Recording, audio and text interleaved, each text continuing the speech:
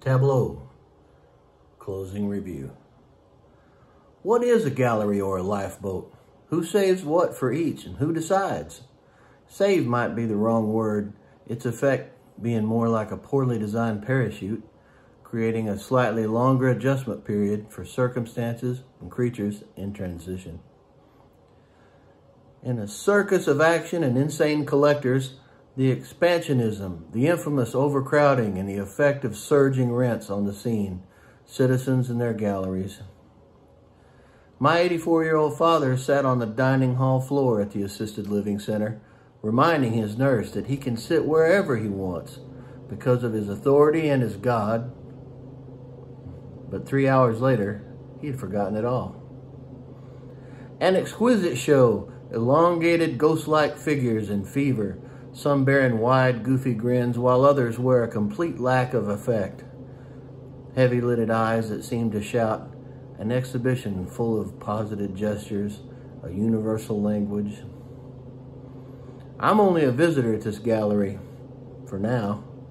When I was a young man visiting my grandmother, these kind of places made me feel uncomfortable. I'm now older and have grandchildren of my own. Time has made my current concerns much more specific. A seemingly neutral mode of communication, race and gender faded, undermine the purported neutrality. A purple tint, the vibrant backdrop echoed by a similarly hued woman leaning against one wall. Dad's room is near the end of the west hallway, full of the sounds of his struggling neighbors, which is where my oldest daughter and her young child helped deliver our Christmas that year. Much different from unwrapping Christmas gifts in someone's living room and making awkward conversation about local sports and current events,